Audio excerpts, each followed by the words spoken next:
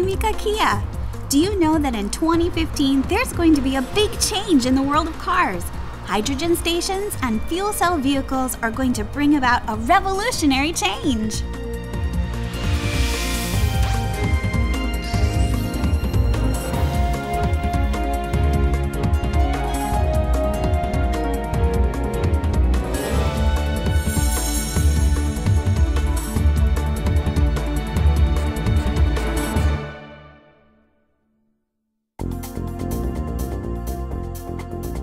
Everyone knows about the major problem of global warming. One of the causes of global warming is carbon dioxide. What do you think is needed to reduce carbon dioxide emissions? The answer is we have to stop burning fossil fuels.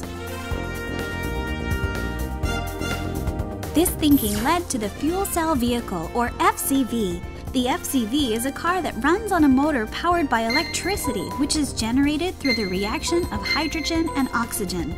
It emits only water and absolutely no exhaust gas, and its energy efficiency is more than double that of conventional cars, making it the ultimate eco car.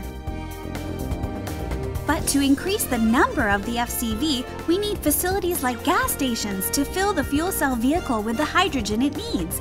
This is why we need the hydrogen stations. It takes about 3 minutes to fill up the tank with hydrogen. The FCV can travel over 500 kilometers on this. That's no different from a car running on gasoline. An advantage of hydrogen is that it can be produced from various raw materials like petroleum and city gas. Studies are also underway for the future production of hydrogen from water using solar power, wind power, or other forms of natural energy. That's really eco-friendly. At the hydrogen station, hydrogen is compressed and stored in high-pressure tanks. You know, we have this image of hydrogen leaking out and filling a building and then exploding. How safe is the station? At the station, multiple safety precautions are taken based on the key principles of never leaking hydrogen, never letting the building become filled with hydrogen if it ever leaks out, and never letting hydrogen ignite.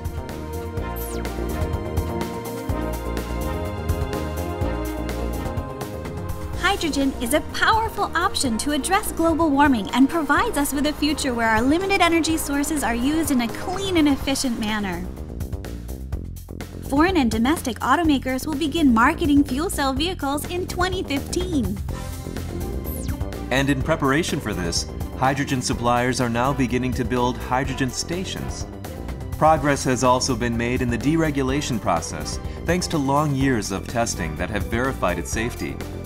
Hydrogen stations can now be built next to conventional gasoline stations, and it's expected that the number of hydrogen stations will steadily increase. The same situation exists in foreign countries, such as Germany and the United States. By 2015, there will be about 100 hydrogen stations in Japan, focusing on the 4 major metropolitan areas, and this number will increase in the following years. The popularity of fuel cell vehicles is also sure to grow in line with these developments. It's now just around the corner, cars in a society fueled by clean energy, hydrogen.